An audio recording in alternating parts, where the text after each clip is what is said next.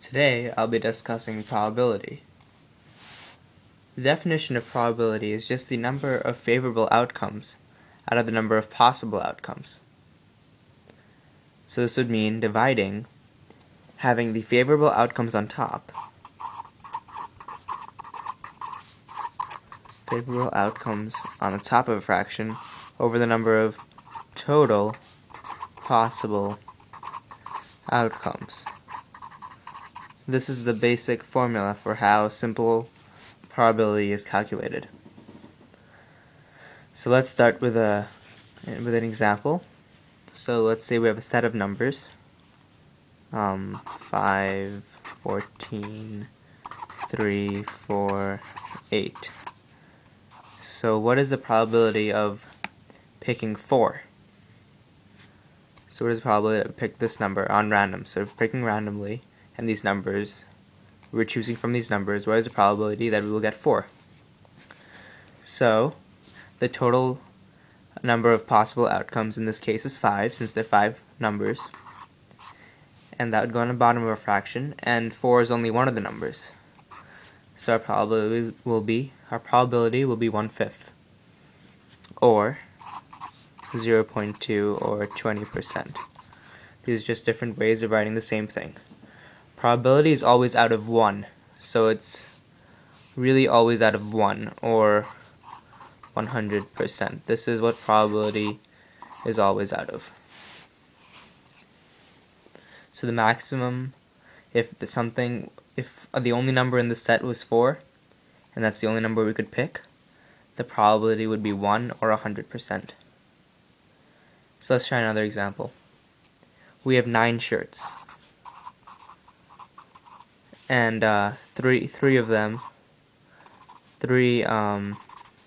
shirts are red. So what is the probability that we'll be picking a red shirt?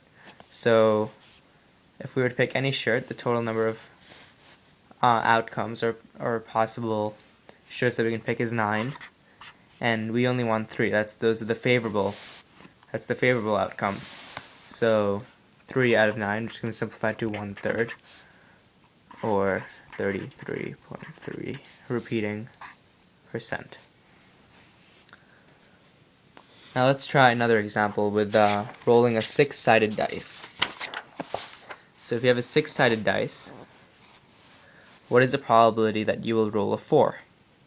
Now in a 6-sided dice, we have a set of numbers going from 1, 2, 3, 4, 5, 6. And what's the probability that you'll choose a 4? This is like the problem that we began with. So probability to choose a 4 is 1 out of 6, since there's 6 total outcomes. Now, what is the probability that you will roll a 4, and then and then roll a odd number, an odd number. So we know that for the first part, 1/6 is a probability if we roll 4. Now what about rolling an odd number? Now an odd number in this set would be 1, 3, and 5. So the 3 odd numbers. The total numbers in this set are 6, so it's out of 6, which can be simplified to 1/2. But the question is not asking the probability of rolling an odd number, it's the probability of doing both of these actions. So when you have something like this, you have to multiply the two probabilities together. So you have 1/6 times 1/2, getting 1/12. Now let's do another one. Let's explain what experimental probability is. Experimental probability is when you have some information and you have to base it, and the question will ask what the probability of picking something next would be. So it's based on your previous results. So you have some data, and you have to base your answer on your data that you have. Let's do a problem. So you have 20 cars in a parking lot. 20 cars. And out of those 20 cars, 5 of them have dents.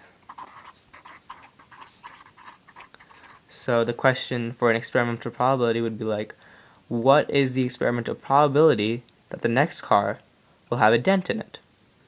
So you already know that there are 20 cars total, and 5 of them have a dent. So that means 1/4, if we simplify this fraction, have a dent, or 25%. Now it's asking what is the probability the next car will have a dent. It's the same thing, because if every car in the parking lot, if you were to pick out of any of these cars, you would say that there's a 25% chance of you pointing to a car with a dent in it. So the next car you get to, based on your previous results, there'll be a 1/4 or 25% chance that it'll have a dent in it. So that is experimental probability.